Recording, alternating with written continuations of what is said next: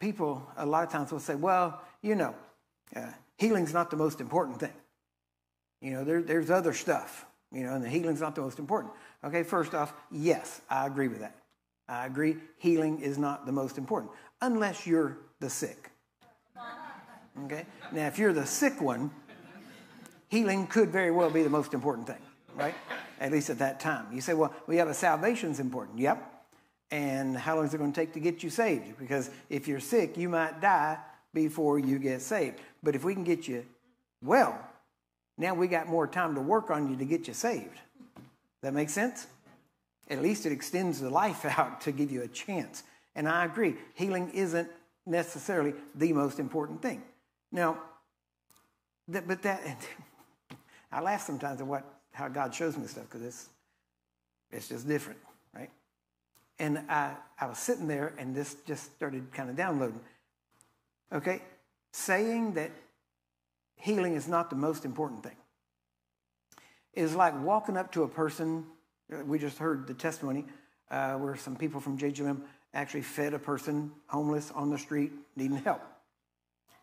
So here's a homeless person. Let's not even say homeless. Let's just say hungry. You got a hungry person here. They are hungry, right? Maybe they've gone a week without eating. Okay, how many of you know, unless you are sick, going a week without eating ain't going to kill you, right? But let's say you see this hungry person, and you walk up to them, and you look at them, and they got the sign that says, hungry, please help, God bless, whatever the sign says. And you say, I see your sign, and you're hungry? Yeah, I'm hungry. Well, food isn't the most important thing. After all, come on, you can live without food for a long time.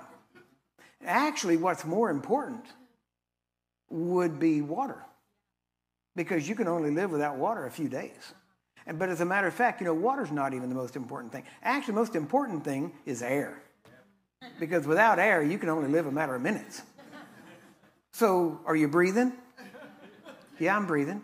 Okay. So, have you had water today? Yeah, I've had water. Well, then why are you worried about being hungry? You got the two most important things taken care of. You can go a long time with it. But how many of you know nobody wants to go a long time hungry? Amen? Now, that's just the way God deals with me. That's how he shows me things. And yeah, I sit there and laugh about it too when he tells me. I'm like, that's pretty good. Yeah, okay. I can't take credit for coming up with it, but, I'll sure tell others. I told God a long time ago, you put it in my ear, it's going to come out my mouth.